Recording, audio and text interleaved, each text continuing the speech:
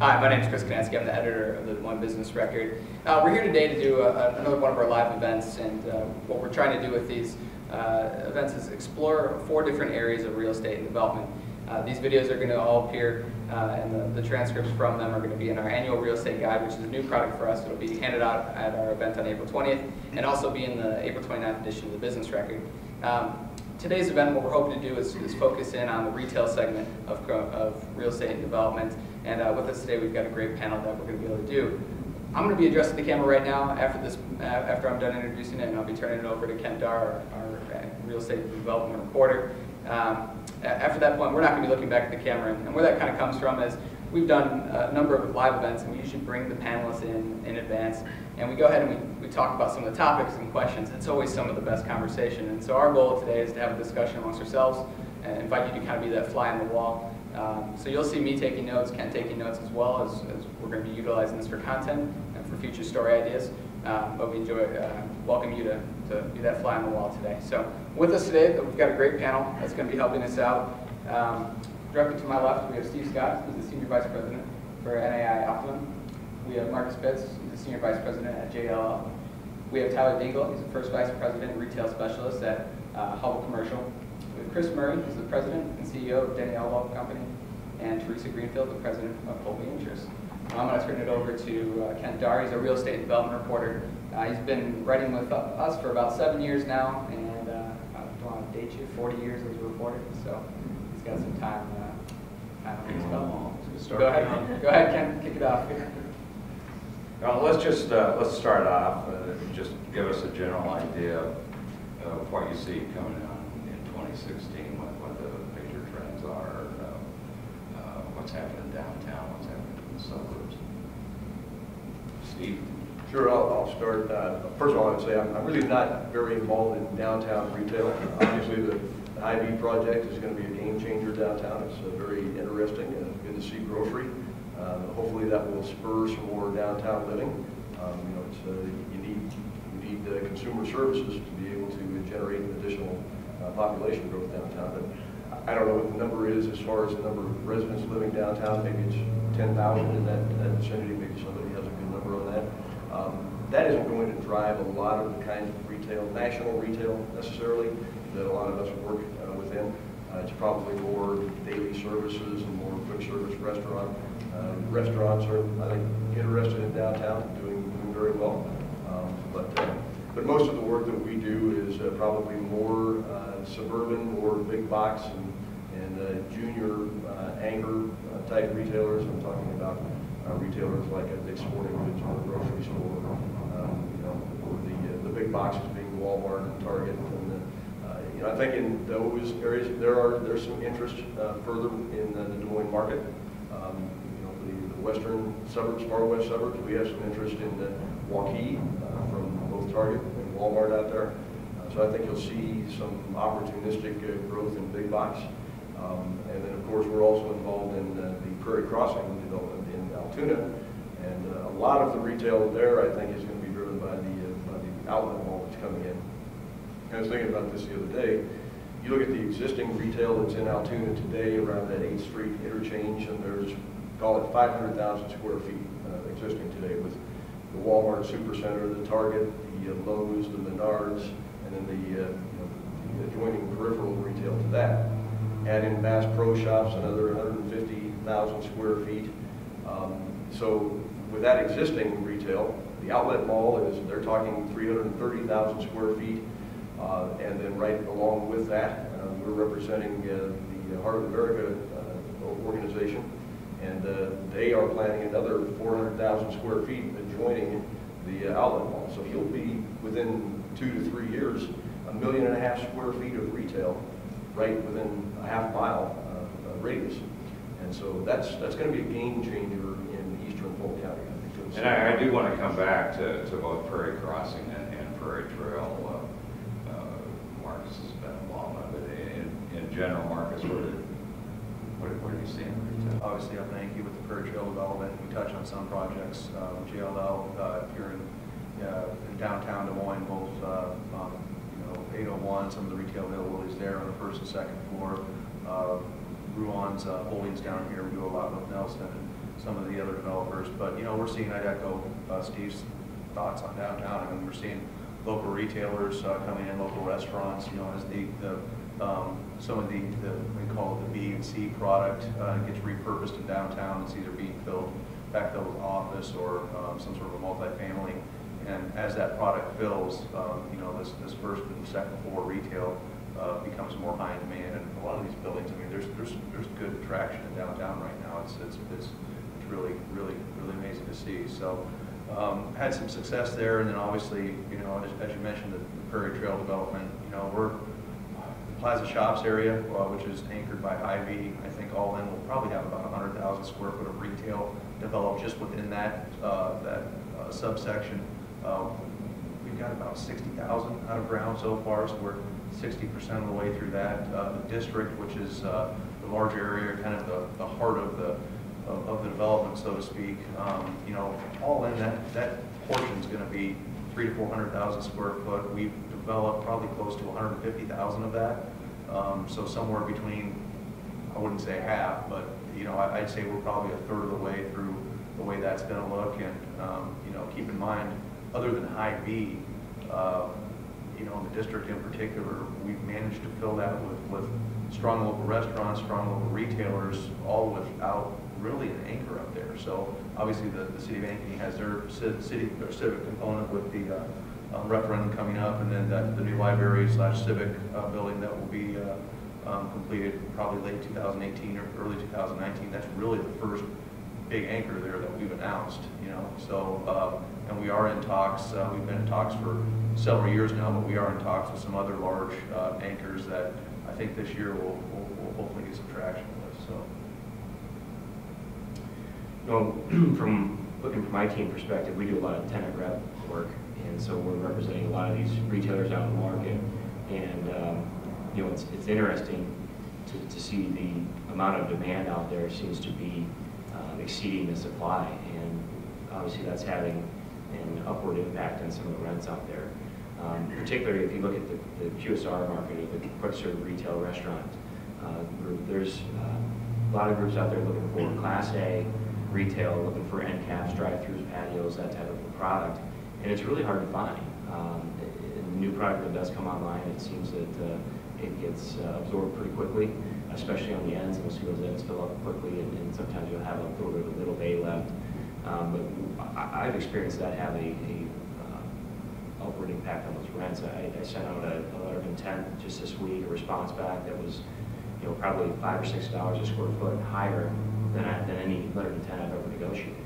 And I think that's a product, again, of the land pricing, the construction costs, which are extremely higher as high as they've ever been, and then just the overall lack of good product out there. The other thing that we're seeing is there's a little bit of a disconnect between, if you look at what we call A position centers versus the B position centers. So I've seen that A product start to rise, the rents start to rise, the occupancies are very strong. That B product seems to really still kind of be lagging. I haven't seen a lot of upward movement on those rents, and absorption or occupancy has been tough to get that number to rise at all. So it'll be interesting to see how that plays out over the next year or so. What's an example of B product? Yeah. That might be a good question too. Yeah, I was going to say I'm trying to make sure I don't offend any clients, current or future. But you know, I would say from a retailer perspective, and we were talking about this earlier, when groups come into the market, new retailers come into the market, their focus is always on that western suburb, looking at the Jordan Creek area. Just that's where you see a lot of the national brands, and so you see a lot of the groups kind of focus on that area. So if you look at some of the B product, I'll just look at maybe like Southeast 14th Street, and South, what used to be a Southridge Mall there. Some of those retailers' rents there, you're going to see in the low double digits per square foot. So I would say that would be a good example of Class B product. Now, if you look at that same type of retailer, same type of space, out on like Jordan Creek or Mill Civic or University, those rents are going to be going into the mid to upper 20s pretty quickly. So that would be, I guess that would be a good example. You know, the other interesting thing is there's in retailers, there's a lot of good success stories, a lot of groups that are expanding and looking for new space. But we have had a few groups that have gone the other direction. Sports Authority just filed this week for Chapter 11 bankruptcy. They're going to be closing, I think it was 60-some stores across the... And the Western Wayne store is not on the list. Was not on the list. Oh, Yeah, so our, This finish line, did I see something on finish line? yeah, Finish Line, we're working with Seritage right now, who is the landlord for a lot of the Sears and Kmart stores across the country, and we've got 4 different locations here in Iowa that have stores that will be becoming available. So there are some groups that are still struggling. I think that's some of that is a product of that trend move to the omni-channel online type of a retail concept. If they can go online and buy it from the convenience of their home, those types of goods and services, I think those groups are struggling a little bit. Industrial space as a general rule is a lot cheaper than retail storefront. So if you can increase your online presence and sell the product online and store the product in $4 to $5 industrial space, you're not paying the teens and 20s on the retail storefront. So more to Chris's point earlier, shrinking their local presence and increasing the online. So. But on the other hand, apparently if you have both spaces, I think Tim Sharp and Linda Gibbs made this point the other evening that they're making 70 cents on the dollar on what they're selling online through e-commerce. But if you have a storefront, the same company has a storefront, and you buy something that you need to return to exchange, they're making $1.07 because you're coming in and maybe exchanging for a higher price. Yeah. I find that a really interesting number. Yeah, that's a trend you see in the retail world. They refer to it as omni-channel retail, and basically what it means is just being able to utilize not only online shopping, mobile shopping, in-store pickup, and that's kind of what we referred to in the survey was if they can have somebody buy a product online, but registered for in-store pickup versus delivery, when that person goes in to pick up their product, they're going to pick up 3 or 4 other items while they're there because it's convenient. So that's what's driving that gain on their sales. Things all over the place. Yeah, I guess I'll put on my developer hat a little bit. I look at B and C locations right now as opportunistic. You can buy more than you can build, and if you understand the market, there is an audience to occupy those spaces, and again, that requires local presence, local expertise, and the capital to do so. I'll use an example. I view East University between Hubbell and the fairgrounds as an up-and-coming development area. Several years ago, we acquired a center along that corridor.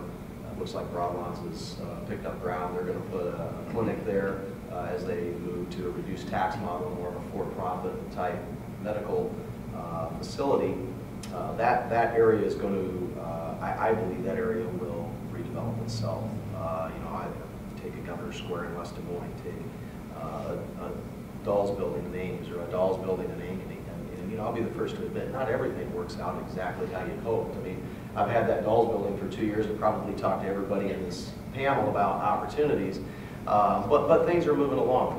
We've created 2 outlots. We have a restaurant that's going to open, a fitness center that is close to being announced, a small food production facility, and the north side of Ankeny, in this case, continues to evolve and develop very, very quickly. It's following housing to Marcus's project that he works with, Prairie Trail.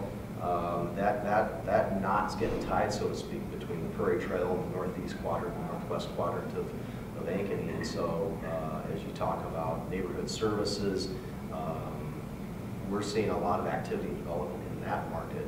And then if you jump to the south side of Ankeny along the corridor where the Nationals are, Delaware Avenue, I think to Steve's point that northeast, both counties, there's poised to be a lot happening there.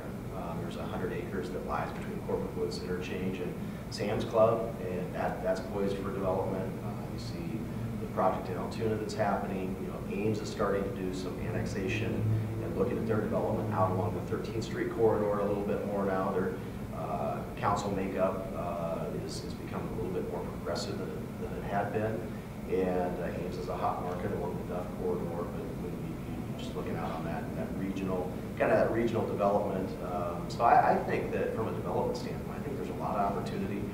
I know the Nationals, a lot of the Nationals coming in, you know, West Des Moines and that Jordan Creek area is hot. I mean, it's the first place everybody looks when they come. Is Ames ever going to get its regional mall? I think there will be a regional development in the future. I just don't think it will be a regional mall as was previously. Sure. Yeah, I want to echo some of what Chris just said regarding the neighborhood centers. The majority of our portfolio is those B, C neighborhood centers, and we have the lowest vacancy we've had in ages, well below the CBRE market study. So what are we seeing? Well, I think that consumers, shoppers need goods and services, daily goods and services, and they're looking for those in a convenient location. Not only do they want to sit at multiple stoplights to get to it, they want to get there quickly, easy access. They want to be able to see it from the road, so the location is important, and then move on with the rest of their errands for the day. So we have really seen a lot of growth in our portfolio, filling up the space, all local tenants primarily, many of them wanting to expand. We've been doing some shuffling from one center to another to help them grow.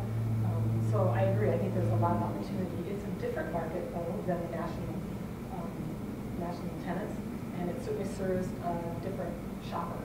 What types of businesses are those? There's a mix, but would you say it's primary? It's daily goods and services. So it's nails, it's hair, it's some fitness places. We had an ethnic grocery store that doubled in size, and they just are booming. They serve a lot of the community, and they run a nice shop, and they've got a very good reputation in town. So it's those kinds of uses. Yeah, I might just add in here, what I see as one of the hottest retail segments that is growing is value retail. A couple of years ago, luxury retail was very hot, and I think you're seeing that slow down. Macy's is closing stores. A lot of the value retailers are backfilling those spaces, and by value retail, that could be dollar stores, Family Dollar, Dollar General, Dollar Tree. They're expanding very, very rapidly. And those types of retailers, Goodwill is a client of ours, they're very, very active. They are looking for spaces that, as long as the center is well located, good traffic counts, good access points, it doesn't matter where it's at. So to your point, Chris, East University, there's always going to be tenants that will want those kind of locations. They have to be North Creek. I think something that drives that, and that maybe is unknown or a bit of a mystery, is the millennials.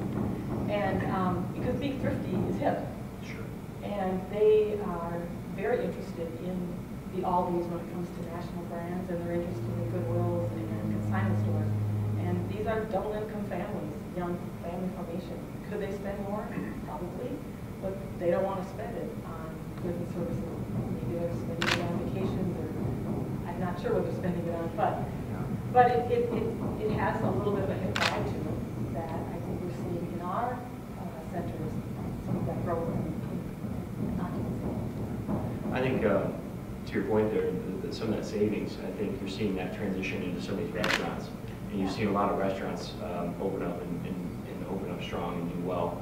And we're seeing a lot of that where they're saving a little bit of money on some of their goods that they may buy and spending it on the entertainment and the restaurant side. I did want to touch quickly on Chris's comment with the opportunity in some of that B and C class. I talked about some of the things that are pushing those rents is construction costs, and you touched on this as well, as the ability to get into a shopping center at, say, $40 or $50 a square foot for the building. You can't go out and recreate that for, you're going to spend 3 or 4 times that to recreate that center. So that's where there's that opportunity where you can compete at a price point in a market that needs those services. There's rooftops, there's consumers in those areas, and I think that's where that opportunity is at. But how do you decide? I mean, are you just taking a chance? You buy Governor Square, maybe would have been a pretty good bet. Park there. Governor Square, Park there is a great example. Look what Richard Hurd's doing on Ingersoll. the Office Max, a Family Dollar building there, and then put the retail center in front. I mean, if there's a strong retail market, the demand's there. You can usually make work with that product, whatever that product looks like, by either tearing it down and building new, and in that case with the firehouse sub-building. But you can reposition some of that existing product, and some of it just hasn't been cared for. So Richard's been an absolute genius on that. You've done a great job along Ingersoll, and you know, I think the key to it is really understanding the market, being able to explain to somebody from out of town the value of a marketplace, whether that's, you know, Ingersoll Avenue, East University, Highland Park. You know, the fact that if you look at the rooftop count, there's still a populace of people that need served, and although the needs may be a little bit different, they're generally the same. And you know, I always use the Starbucks example. When I redeveloped Park Fair Mall, you know, different time, but the question came up, well, could a Starbucks survive in Highland Park? And I always said, yes, it could. I said, the payment method's just different. You know, they're paying with cash where other segments of the market are paying with credit card. And so I think that you just need to be mindful of that when you go in and talk about a brand new construction in Waukee or Jordan Creek. I mean, to Marcus and Tyler's point, you know, you're 120 to 150 bucks a square foot going vertical with the ground, and you can buy that Governor Square, that Park Fair, and you can do a lot for that amount. It's a very rapidly growing population in the Greater Des Moines area. And I think all of us at this, as part of this conversation, realize that that's an audience that we're catering to. We're looking at opportunities to serve those people because they have needs just like everybody else. And you know, the makeup of the Des Moines landscape's different. Millennials, we have different ethnicities. You look at our restaurant makeup, you're seeing more Indian restaurants pop up. So that tells me that our palates are changing. How much does, how big of a role does municipal expectations play in what you're doing there? It seems to me that if you're doing a project in downtown Des Moines, the city pretty much expects a mixed-use retail on the first floor and apartments above. I think there's something similar maybe going on the north end of Kettlestone. They're wanting to put some retail under apartments, I think, there. You're wanting to do something with Apple Valley, or have wanted to do something with Apple Valley. I mean, the city's helping or hurting. I can just speak. I'm putting one on the spot. From a Prairie Trail standpoint, you know, City of Ankeny has been a great partner with us on Prairie Trail. And, you know, we do have the mixed-use concept in the district where, you know, we've got the retail storefronts on the first level and the office users on the second. You know, on Building 1, we're 100% occupied on our office space on the second floor. Building 2, we're committed to, I want to say about 80% right now, and that's on a building that is set to be delivered, call it midsummer. You know, so we're seeing the pre-leasing activity on these mixed-use products. It's at least in the Ankeny market, it seems to be very positive. So personally, I feel like we're having some success there. Now, I can't speak to how that's going in other segments of the market, but working with the City of Ankeny, you know, there's a civic component at the district as well. They've been just a great partner. I would say that it's hard a lot of times for national retailers to understand how mixed use works, and it's very expensive to build those kind of products because you get to go, anytime you go vertical, you incur the cost of elevators and stair shafts, and the mechanical systems are different and they're very complicated. So, you know, your rents are going to be higher, and then on top of that, you know, to an extent, if you're doing that in a location where people aren't really used to that, you've seen mixed-use projects that have been brought online over the last 10 to 15 years that have failed because you had the situation where the customer is expected to park behind the retail space. And that's just not the way that we live in Des Moines, at least. Urban areas, downtown Des Moines, those kind of things work because they have to work. Chicago, they'll work because they have to work there. But you try to do that in the suburbs, and it gets to be very, very difficult. because the national retailers just don't, they like to have their customer be able to park at the front door. They like to be able to control how the cash route works. They want their customer to check out near the front door. They don't want to have to control the back door entrance because it's just very, very difficult. But by control, I mean, you need to make sure that you're opening yourself up to, shoplifting and stealing or theft, those kind of things when you have multiple entrances to the store. So national retailers struggle with that. It's difficult to get accepted. And from a presence standpoint, when I'm working with a lot of these groups, they come in and they have a box. They know exactly what they want to look like, how wide they need to be, very specific on that, how they want their storefront to look. And they struggle with finding a presence with having a multi-stored product. So I had this conversation the other day when a developer approached and said, hey, would Populi South is one that we're working with right now, would Populi look at this product if we gave them the signage or we tried to do something with the facade to make them stand out? At the end of the day, Populi will look across their portfolio and say, no, in this type of market, we want to be on the end cap, we don't want anybody above us, we want to drive through. And they just, that's what they're used to, that's what they found success with. They don't want to change the mold. And they can make that call, I'm assuming, Then we've elevated the conversation about urbanization, mixed use, what are we going to be in 50 years through a couple different campaigns, Tomorrow Plan, Capital Crossroads. And those are interesting ideas, and the tension comes between how do you take some of those ideas and implement them today with not only how you meet the needs of the retailers, but just physically make those developments work. They tend to be, in my opinion, successful where there is already sort of urban historic core, and then doing naturally growing out from that. But to introduce it, not in an organic way into a suburban setting is very difficult. Very, very difficult. It oftentimes doesn't include all the other amenities, so I say, that help make those mixed-use developments successful. So whether it's new libraries, schools, civic investment, enormous parks, now you've created a place. And that's different than just a mixed-use building that every community dreams about in a particular corner. And those are some of the elements that exist in more historic urban cities. The public features, the improvements along the river, the connectedness with the grid system. All of those help support the success of mixed use that maybe aren't quite there yet out in Waukee, but time will tell and we'll see what happens. We're fortunate in the Ankeny market. There's a demand in Ankeny. Derek Ward at the city helped track down a stat. They did that.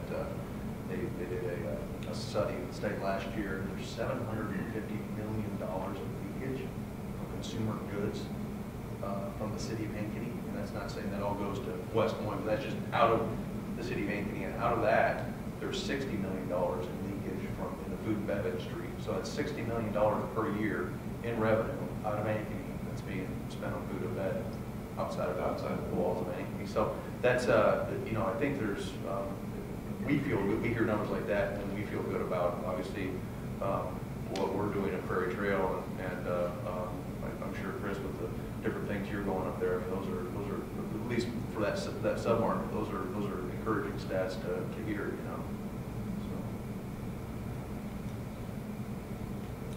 I think shoppers like an experience, and so whether it's mixed use or it's destination shopping in West Des Moines, I think there's just different shopping outings, shall I say. So there's very relevant, I call it daily goods and services. We have to serve a lot of that market. There's folks that are looking somewhere to spend the day and have a entertainment retail experience, for lack of a better word to call it. And I think there's room in the marketplace for all of that.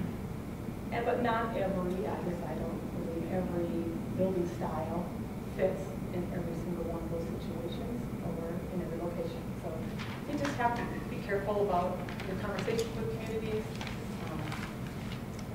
They're sophisticated. Most of the communities we've dealt with have been wonderful and really do understand the difference between locations that have opportunities for urbanization or more vertical mixed-use development and others that maybe just be to serve the neighborhood, be accessible. Marcus, you're kind of alluding to the leakage and leaving the community. So is that something the cities are really taking a look at right now, trying to find ways to I know make it so the residents don't have to Oh, leak? I would think every city's doing that. I know in Ankeny, they're especially proactive on it, just trying to provide the amenities, you know, as you hit on earlier. I mean, to provide the amenities there that the community wants, you know. And, so yes, I would say in the Ankeny market in particular, yes. I mean, I toss it around to the group that are dealing a lot more in different markets. I mean, are you seeing some of the same? Are they proactive on some of those studies, or how's that going? Project, and that's been one of the driving forces out there. The city is very willing to help out. They've done some amazing things in providing infrastructure to support, you know, the new development.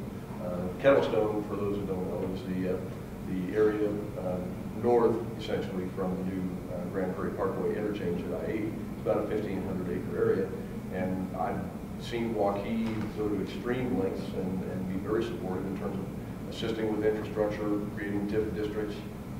And it's because they see leakage coming out of there. They see there's definite benefit to the city. To host and retain. Absolutely. What kind of retail, what does a retailer who drives that corridor, pretty long corridor right now and open, and I mean, they've got to ask you, I'm assuming that, you know, everyone they all saw as rooftops Greek retail. I mean, does Waukee need to build out a little bit more to see a little bit more residential? Well, I can tell you, Kent, the retailers we've mentioned that are looking at that area to see the population growth. I mean, we've all seen this, Waukee being the fastest growing community in the state percentage-wise. And that is converting to a lot of population growth out there. So yes, they look in advance, because the deal pipeline for a large retailer today, you know, they're retailers that are looking at upcoming stores. They're in 2018 for openings now. So it isn't that they're looking to build a store next year or this year. Their pipeline is full for the next 2 years. So there's a much longer lead time. So they're looking at the intended and the expected population growth, and they can see it coming. You can build a lot of houses and apartment buildings. But you can. Plus, I guess you're in a unique situation too, and now that the interchange is open, I mean, it's a short jump to get to that area. We're seeing that up in Ankeny as well. I mean, Ankeny's growing at 5 people per day. I think is you know, and Ankeny's hit some milestones this year in the retail world of you know, population. I think the special census last year was a population of 54,000 in the town of Ankeny, or city of Ankeny. You know, and at Prairie Trail, I think we've got, I'm going to misquote here. Please check my stats on this, but 3 or 4 schools. We have DMAC there. We've got Simpson College. So I think we're, and that's all kind of right within that Prairie Trail compound. So the apartments, we've got, I think 300 units that's under construction now. And I think in the pipeline, probably about another 4. I know we're doing another student housing project with DMAC there. All in all, that'll be about 600 beds. So a lot of growth there. And then on the residential side, on the lot sales, I'm not sure where we're at on completed homes, because I don't really deal in that, but I know on the stuff west of State Street, we're probably halfway through those lots as far as completed homes goes. We'll put the home show here last year, and then again I think it was 2008. But all in all, where I'm going with this is, with Prairie Trail's fully developed, they're on that 1,100 acres, whatever you call it. They're anticipating a population, Prairie Trail alone, of around 10,000 people, and that would put Prairie Trail in the top 10% of towns in Ankeny, is that alone. And keep in mind, that's inside of the city of Ankeny. So I think that's why we've had some of the success in the early goings, is the retailers are seeing, hey, this is coming, Dennis is pushing this, and this eventually will be there. So I think that's why we've had a lot of success is the foresight of some of these local retailers. We've done some national deals there with your McDonald's and things of that nature, but really our bread and butter to date has been strong local and office users. So Prairie Trail, if you look at Ankeny proper, from a housing count, likely could account for, when it's complete, about 20% of the population of Ankeny residential. But that's 80%, and if you look at the growth of Ankeny, I don't know when the last time any of you drove on the east side of 35, the number of houses over there is unbelievable. The school district's looking at an elementary school on the east side of 35. Prairie Trail has an elementary school, a high school is part of that. The demand in those communities, and I think the question earlier was, how do you position and look at these communities? The problem, one of the issues we have as a state, our population isn't growing. You look at our count in the state of Iowa. So the question is where is everyone coming from? What communities are being served? And there are winners and there are losers. And I think identifying those winners early, as Steve said, they have retailers looking out there, whether it's Walmart or Target. They're looking in Waukee. How Waukee and Jordan Creek compete will be interesting to see. Less than approximately a mile apiece apart. But with rising construction prices, with limited sub-labor outperforming work, those schedules are being slowed down. And anybody who's worked with the large nationals realizes that there's typically a very aggressive schedule.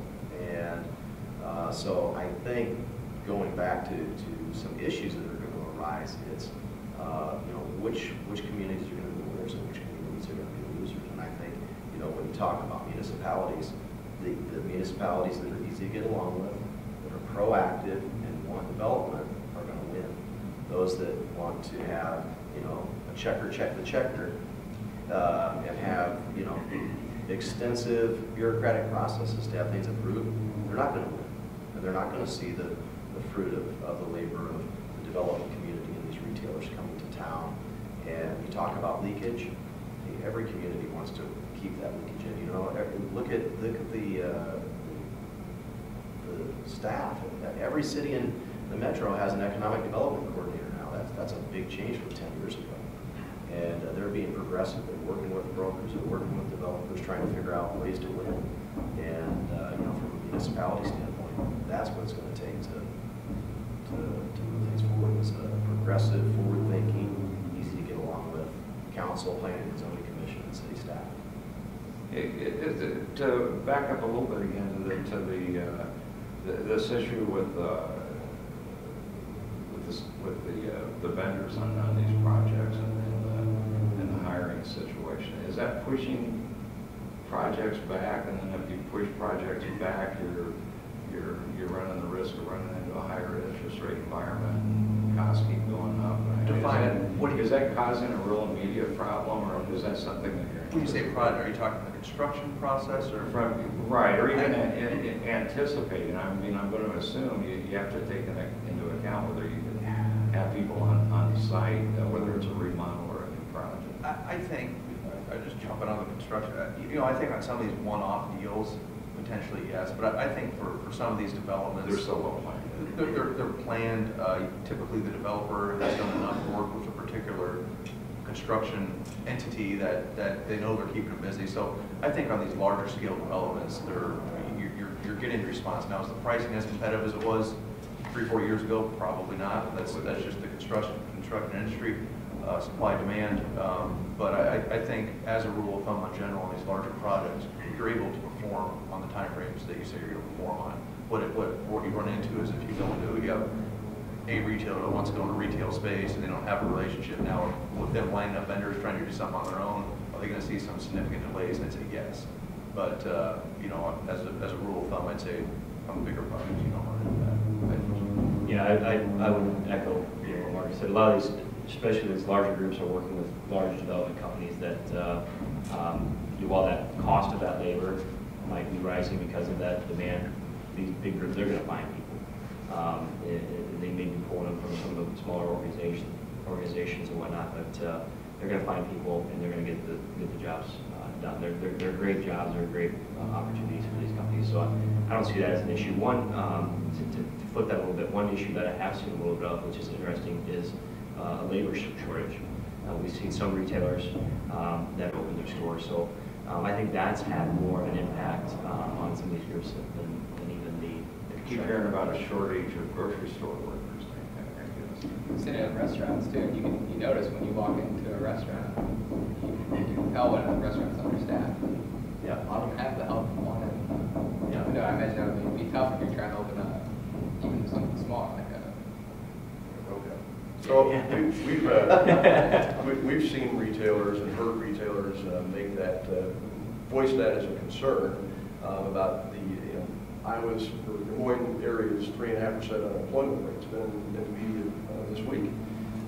And that gets brought up from time to time. In fact, maybe what you were alluding to, Ken, a little bit ago is I think there's a retail store in the market that has delayed its opening by 30 days because they couldn't staff it.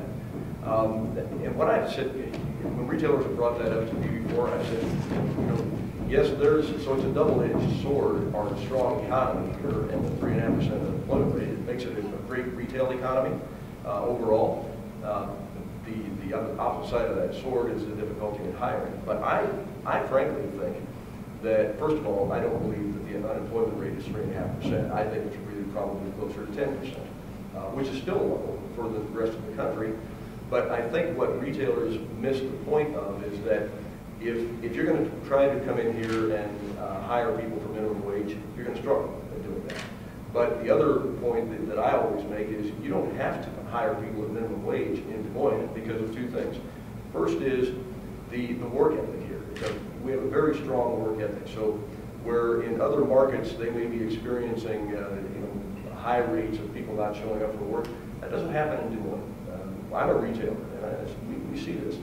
You can hire good quality people because of our strong work ethic. People want to work, they show up for work, and they want to work hard. That's something that a lot of retailers don't experience in other large cities in the country.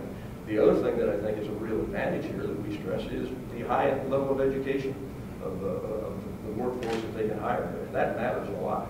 And once they start thinking about that, then they think, okay, I can pay more than minimum wage. I can pay a couple of bucks an hour more, and when they do that, they can hire. Tyler, I wonder if you could, one of the things we talked about yesterday was, when we talked about office, was kind of this pent-up demand. All of a sudden, there's a lot more happening, especially coming out of the recession. So I wonder if you can talk a little bit maybe about where you've seen things in terms of the speed of growth in retail through the recession and looking forward now. Well, I think there's a couple. There's a lot of projects that are in the pipeline currently. Steve mentioned this earlier, and I'll touch on it. But he talked about, you look at the retailers and you look at their opening schedule, and they're planning stores for 2018 openings right now. What I don't think the majority of the people know or understand is the timeline it takes to go from the time the conversations that Steve's having today with the Walmart and Target.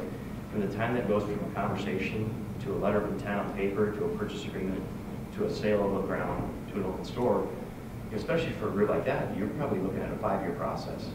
Halfway through the career.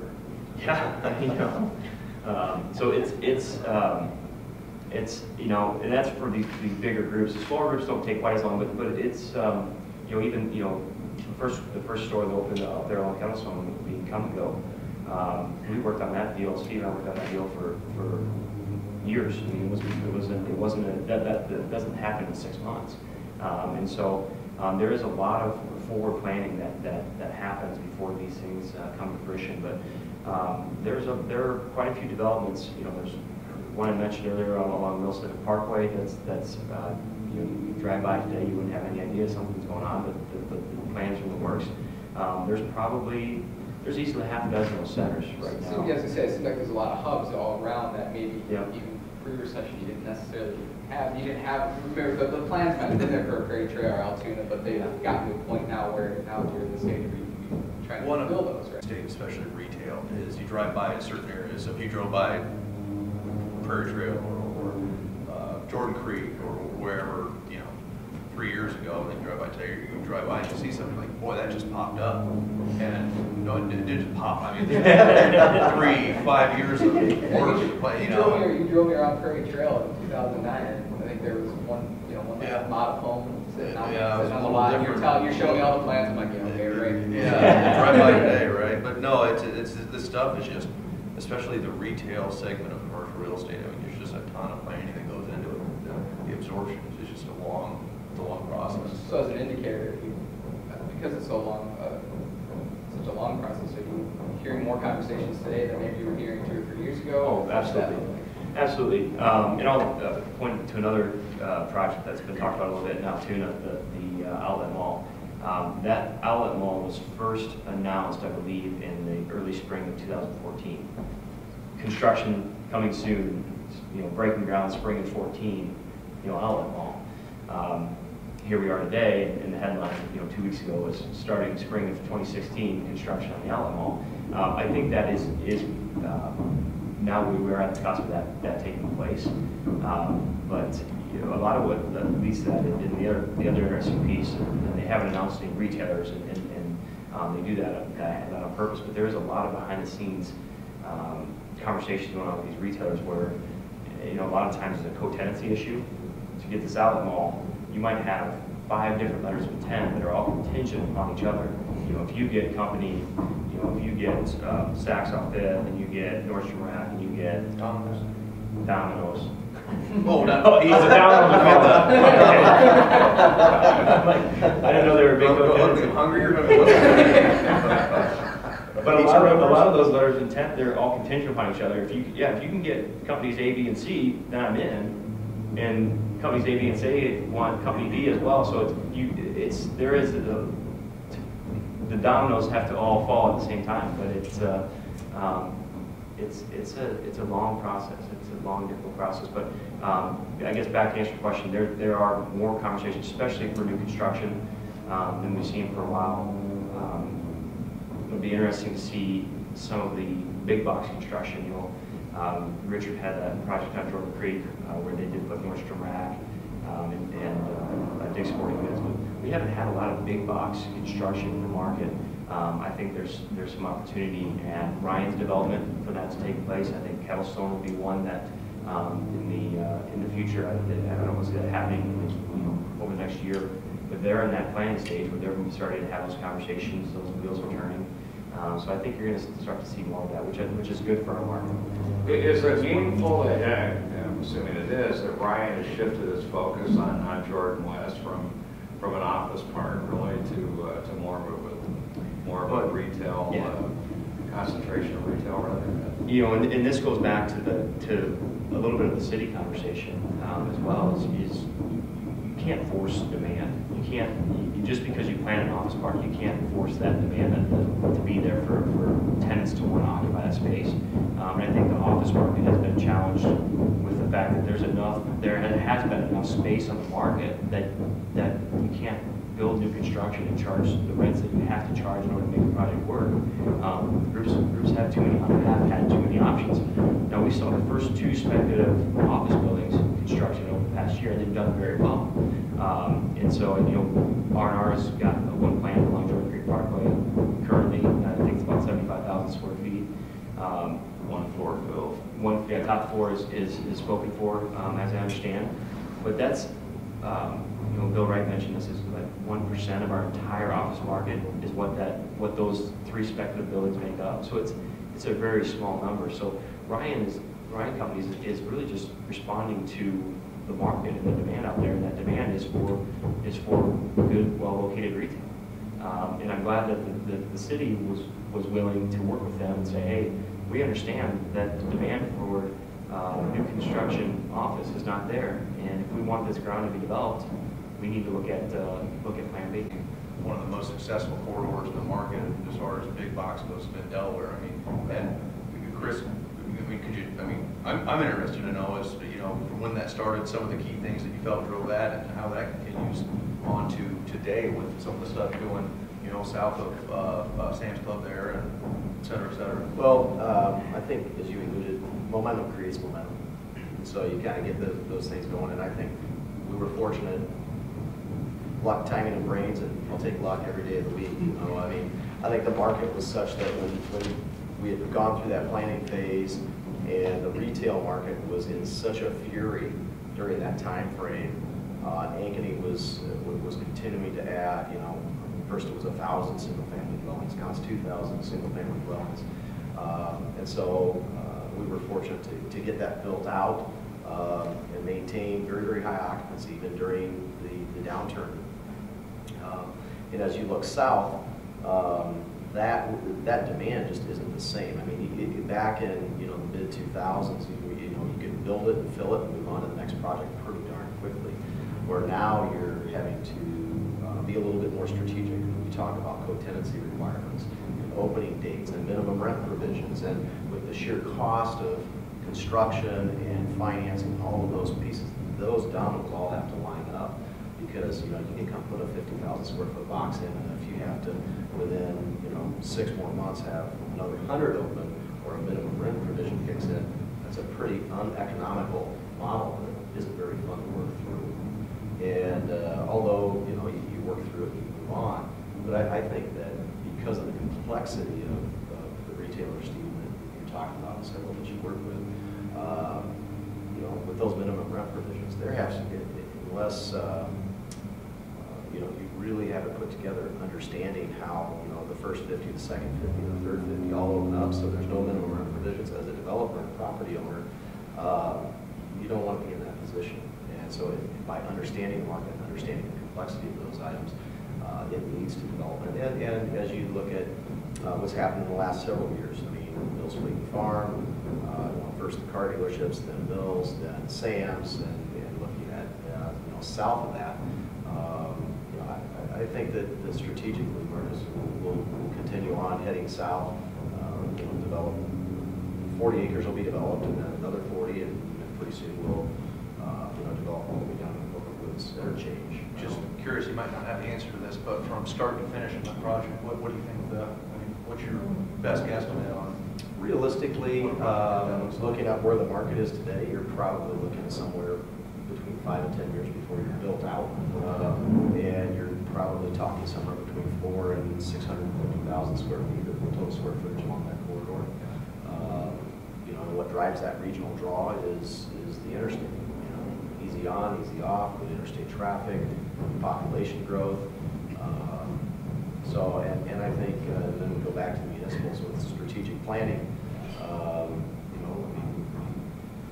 There's different product types, across the street from us that don't necessarily fit with retail.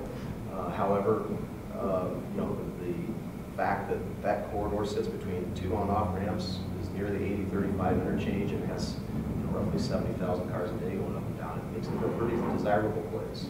And then when you talk about Greater Trail and the professional demographic in Ankeny, and for some of those demographics versus other markets, it's a pretty strong demographic. It's got the daytime population. You've got Casey's, John Deere, 2,000 employees in John Deere, the Metro North Business Park. I mean, you really 3,000 employees a day in that park. Yeah. So that daytime population, I think, has really led to the success of some of that retail development. Can you talk about some of those different hub spots where they're in the process now, where you're actually able to put things in?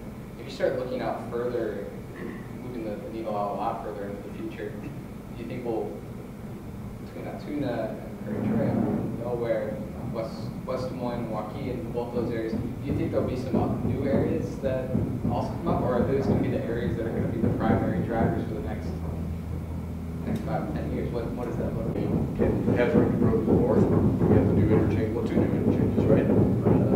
36th Street, and then 36th, 18th, first, and 18th, 40th, yeah. And there's development land out there. It's probably maybe 7 to 10 years away, but we're going to grow that way. We're not going to stop. The Des Moines metro area isn't going to stop growing, and so there's definitely growth that will be coming out there. By the way, for the general brokerage community, Ankeny it's a 4-minute drive from the interstate down by Firestone to Prairie Trail or anyway. I mean, Ankeny's not a suburb. I mean, it's not a suburb of Minneapolis, St. Paul. I mean, it's not that tough to get to. For a lot of years they were It's out there. Yeah. I know where Ames is at, or Mason City, or no. That's my question. The question is, You're are 5 there minutes from areas town. down south, or obviously Altoona with what's going on? Are there some new areas that people are going to start looking at, or are these going to be, because there's so much that needs to happen into the areas going to be? It seems like there's a lot of buzz in Norwalk. I know they're working on some bigger users down there, and Norwalk's, it's a quick drive to it's like 10 minutes from downtown to Norwalk, and it's easy access over to West Des Moines, and there's a couple golf courses down there, some nice homes, some good schools. So Norwalk's probably another one that's kind of on the radar, I would think. Just my opinion. I think Pleasant Hill is an up and comer. They're kind of figuring out their identity, and I go back to that northeast quadrant of Polk County being there's going to be a spotlight on that. If you look at just our county border to the west, there's really not. I mean, you've got Polk County and Dallas County, and everything's kind of filled up on that western border. So there's going to be a lot of attention, a lot of resources allocated to that northeast quadrant. And I know for a number of years, and Steve's probably more of an expert on this. Altoona and Pleasant Hill have tried to figure out where they marry up to each other. And I think they're kind of figuring that out. And Pleasant Hill's got a real strong up-and-coming leadership team. They're really rolling up their sleeves and trying to figure things out. Their mayor is very, very progressive, and she has a lot of good ideas. And I think Pleasant Hill's going to be an up-and-comer. Coming in from the west as they go past the bypass out to the new high school out there, I think Pleasant Hill's going to be a good community, good growing community. I think it all comes back down to two things: it's demographics and traffic, and that's where the retailers are going to fall. So if you look at the areas, the roads that carry the most traffic, that's a good place to look. And then look at population growth and housing permits, the number of housing permits that are being pulled in each municipality, in each area. Would Grimes be an area as well? Grimes is a definitely a growing community. It's interesting there. You can see. We talk about how the retail follows the rooftops. But if you look at where Walmart dropped their store in Grimes, I mean, there's not a rooftop. I don't know how far, a half mile or whatnot, but Walmart being forward-thinking said, I can see where Grimes is today, and I can see where that population density is at now. And if I look out to the east, I can see all these new rooftops going in, and I can see all the permits that have been pulled, and that was a product of that population growth and the permits and those things. And obviously, Highway 141 carries a good amount of traffic going up to the northwest and most of the evenings. That and 100th Street probably will make a big difference, what do you think? Yeah, absolutely. Absolutely. I think it's Walmart, all of that area to the north is growing, so there's going to be a lot of residential development out there. Steve, is it true, you might know this is an Altoona question, but is it true that the Bass Pro Shops is their #2 location in the U.S.? I've heard that recently as well. That's the #2 Bass Pro Shops in sales volume in the United States. So, Altoona, it's been impressive what they've done. I mean, they've got obviously the Bass Pro, and then you got the new outlet mall coming in, the new theater. Obviously, Prairie knows that Adventureland. I mean, with everything they've done with the water park in there, which is, I don't know, once it's open. I've seen some conceptuals of it, and just the amount of, there's some people that are heavily invested in Altoona, and it's been impressive to see them grow out there as well. So it's just kind of an exciting time. The hope is, when's the next plateau off? That's kind of a. Yeah, Theresa talked about this earlier about the experience. Shoppers go, they look for an experience. You've seen a lot of national malls some that have struggled a little bit. They've looked at how do we improve that experience. You look at Rohan Mall, and they brought in the theater. Flex-Room House, thank you. So you look at that as an experience. You look at some of these communities that have like an iPad bowling center that they make part of their retail to not only bring that shopper there, but to get them to stay longer term. That's what Bass Pro has done. Even within inside their own store, they've got a restaurant, they've got a bowling center. It makes it really easy for Dad to spend 2 more hours looking at lures for his fishing trip while the kids are bowling. So it's an interesting concept. So I think you'll see more of that in the retail world, where they're trying to incorporate that entertainment value into the retail developments. We have about 10 minutes left today. The one area we haven't really talked about too much is downtown. I'm sure that'd be an area, there's some other areas that we can talk about within downtown. I'm just curious your guys' thoughts on how retail's been going in downtown and what we might expect to see, especially you have things like Walnut Street, which has been a little bit slower, and some of those areas. Just curious what retail looks like downtown. My thought on downtown is I think Walnut Street especially. I think it's challenging to get a retail core where you have a city street that's lined with retailers. I think if you look at what has happened, it's kind of spotty retail where each building might have a bay or two of retail. And I think that's worked. And most of the retailers downtown are more local, regional concepts than they are nationals. And that's not unique to Des Moines. You have to get into a major metro city before you start to see a lot of national brands, whether it be an H&M or some of those. That's a group that's been talked about a lot. I always thought about it do something simple like McDonald's. I was trying to think what other cities. Burger King. Yeah, there is Burger King. Yeah. Yeah, I think that's, and you look at East Village and would be another example. They've done a really nice job with getting retailers in there. But if you look at the retail concepts that are the most successful, they're organically grown. It's a ray gun concept.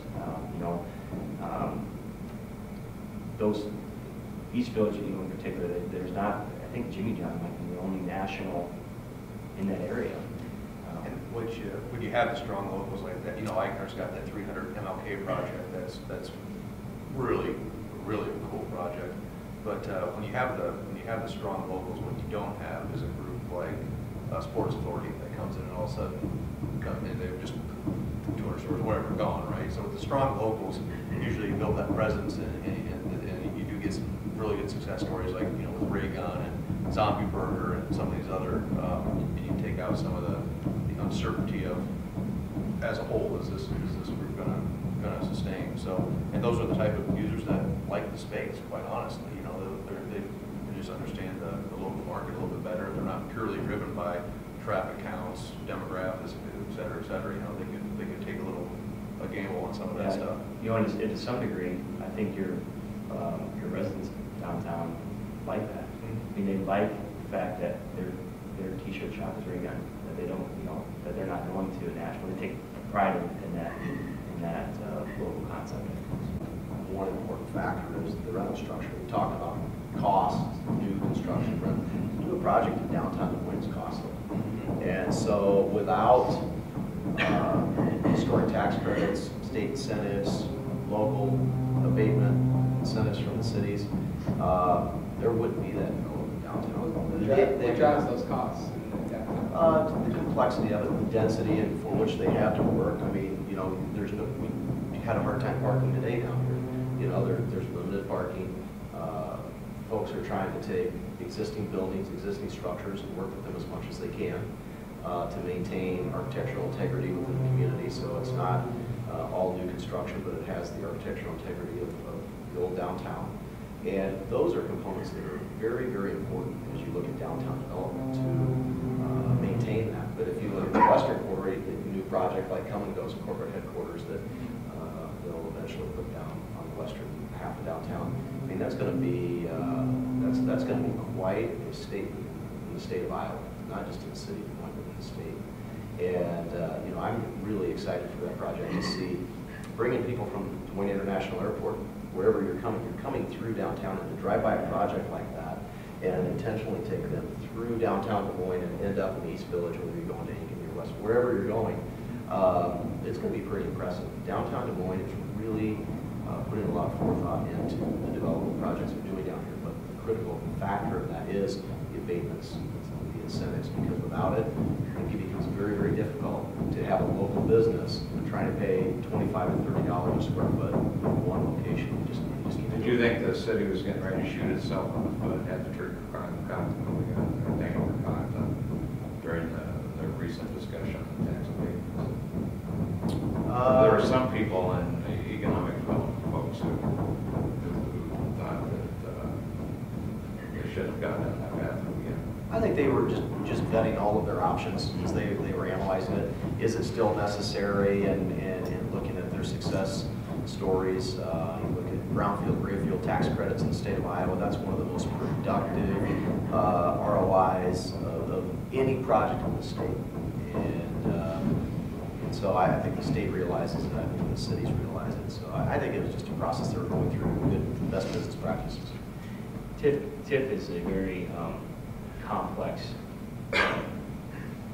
Abatements are pretty easy. Yeah, this is 13 years and still no TIF. I mean, you know, It's tax increment financing.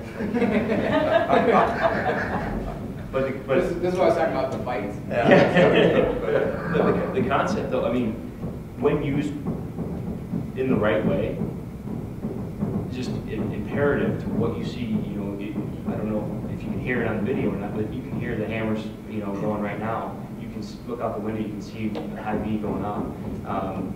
It is a crucial piece to being able to develop, especially here in this urban core. When used appropriately, is an incredible tool to spark this development.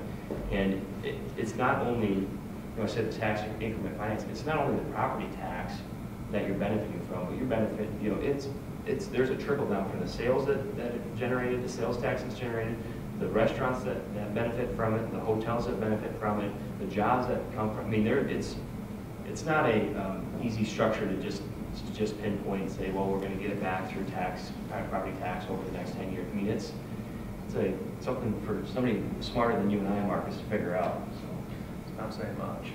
And as a developer, would you rather deal with abatements or TIF? In retail, you'd rather deal with TIF because retailers expect that the structure of a triple net lease means that they're going to pay extra for their taxes.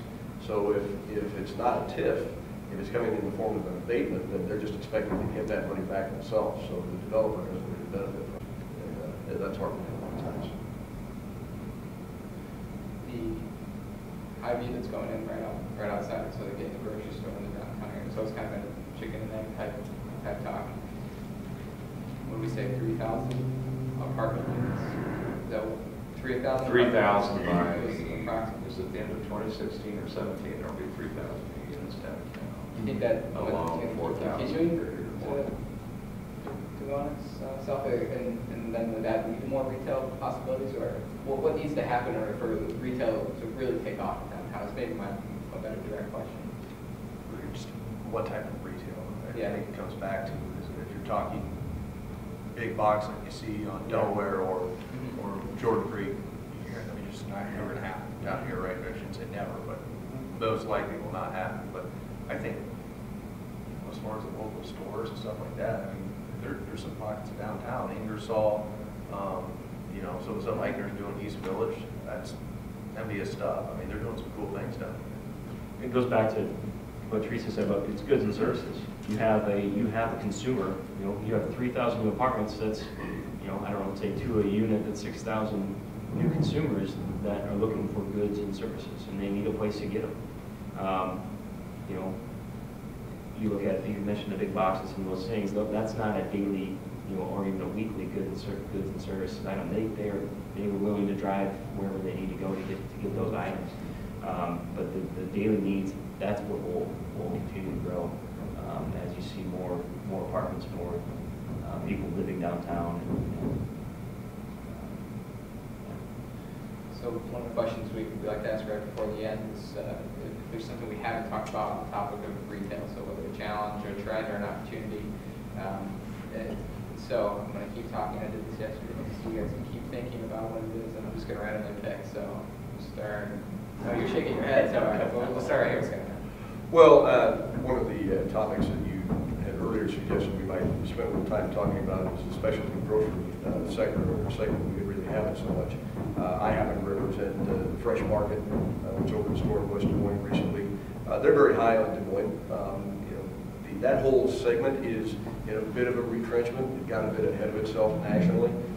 So we've got in Des Moines, we've got Whole Foods, we've got the Fresh Market. Fresh Time will be opening soon. Natural Grocers is another one that's a competitor in that segment. A little bit different from a traditional specialty grocer. Trader Joe's has been in West Des Moines for what, 6 or 7 years now, I suppose. So I think that all of those will continue to look for sites in Des Moines. Fresh Market, we're looking at multiple cities around Iowa. So they're very high on expanding here. But I think the biggest issue with especially the grocery is that nationally those chains have just pulled back a bit. They probably overbuilt in a lot of the markets, and whether that has anything to do with Des Moines or not causes them to look at Des Moines and say, okay, we're just going to slow down a little bit, take a breather. I imagine some of the larger grocers have tried to incorporate some of those. Hy-Vee has done a very good job in that category. It was wise of them to see that trend coming, and they did. And they're as good in grocery execution as anybody in the world. And so, there's some more competition there, I think. But I know that Fresh Market, for example, still has interest in some more stores in Metro Des Moines. You know, everything's kind of hunky-dory right now with the economy, and, you know, everything's kind of ticking up. You know, there's going to be a level off here at some point, right? And so that's late 2017, 2018, 2019, whatever that looks like. I mean, there's got to be some sort of a correction. So I think something that really affects retail, right? So it'll be interesting to see if and when that does happen, what type of effect that will have. You have some of this new construction going up. You know, some of the rates are at all-time highs with this new construction. I mean, how's all this going to kind of play out over the next, call it 5 years? So I think once there's a market recorrect or a level off, whatever, what's that going to look like? And maybe some of that might be related to interest rates, which we don't know where they're going. Can't go down, I don't think. And money right now is pretty accessible to grow, to develop. If that starts to constrict, rates go up a little bit, that will kind of tamper and dampen the growth that we've seen here. But right now, I don't see that on the horizon. I would say, looking at our market, on a macro level, the fundamentals that drive new development and drive the success of retail are there. They're strong. And I think that's obviously a very good sign. When I mean fundamentals, I mean population growth. Des Moines continues to grow. I remember I always used to say, well, how big is Des Moines? That's 500,000 people. Well, when you look at Des Moines Metro, it's like 650,000 now. I mean, it continues to grow. Unemployment being very low. Consumer spending is up. Retail sales in Des Moines went over $90 billion last year. When I say Des Moines Metro. Those are strong statistics that are good fundamentals to why retail has been successful. So I think that level off that Marcus is talking about, I do think that will take place as construction costs continue to go up, but I don't think that's going to happen in the near future. I think that we're still going to continue to grow at a pretty healthy pace for the next couple of years. The one other thing I just wanted to touch base on that we talked about a little earlier was I'm excited to see the outlet mall come to Altoona. That's a trend you are seeing nationally, where outlet malls historically have located, Williamsburg, out in the middle of nowhere, where there's a lot of incentive for them, and there's free ground, and that's where you've seen them historically. Nationally, you're seeing them start to get closer and closer to major cities. And so I'm excited to see that happen and what effect that has, bringing new concepts into Des Moines. And I see some of these concepts that I've looked at Des Moines in the past and said, it's not really our market. That might say, let's test it. Let's put an outlet there and let's see how it does. And if it performs well, maybe they put a colonization, right? Basically putting a flag and getting one bay. Yep, and they're just testing the waters. I read a stat that I thought was pretty interesting, that the average shopper at an outlet mall not only outspends the average shopper at a traditional mall, but they also out-earn them. Those people make more money than your traditional mall shopper. So I'm excited to see what that outlet mall brings to us. What we haven't talked about is just future indicators. We're in an election year. There's an election coming this year. Interest rates are an unknown. They continue to stay relatively flat. We saw a slight increase in the last 12 months, but nothing insurmountable. And I think living trends and trends of our population in general in the state. What the 3,000 apartments we talked about downtown, who occupies that? Is it millennials? Is it empty nesters is going to really dictate a lot of the next 36 months of retail development in and around the Greater Des Moines area. So as those disposable income levels, is it the empty nesters with a lot of disposable income? We could see a resurgence of higher end retail downtown. And as you look at the suburbs, the makeup of those, Ankeny, for example, young families, lots of kids, heavy into sports. I'm going to call it Old West Des Moines, kind of the Old West Des Moines boundary. You look at more of a mature audience there. Waukee, big growth area. Altoona, going to be a big growth area. If as that retail comes to fruition, people want to have things to do. So I think it'll be interesting to watch over the next 36 months, living trends and people trends, because that's going to drive the next 5 to 10 years of retail. One thing we talked about after our panel yesterday was the presidential election. The fact that it didn't come up while the entire time we were talking about office space.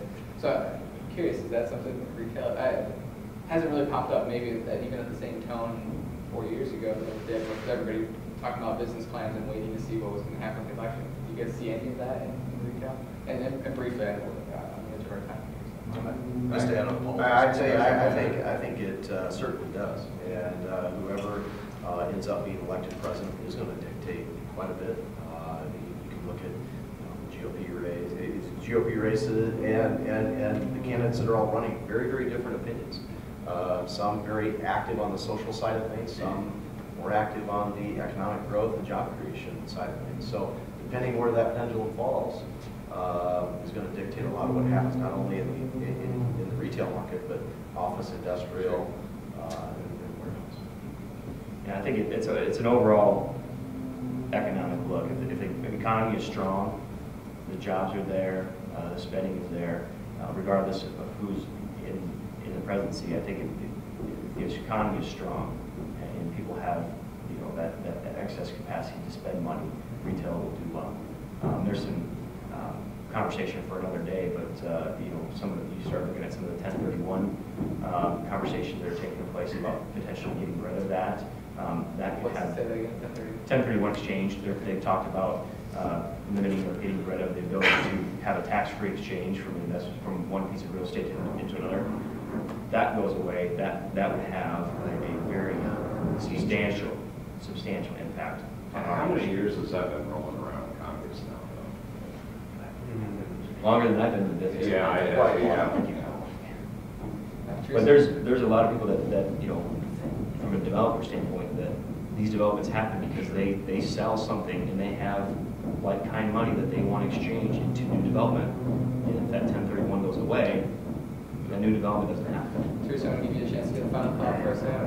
We haven't talked about anything we haven't talked about. I don't know. I really don't have a great final thought for you on it. She's thinking Sorry, we all talk too much.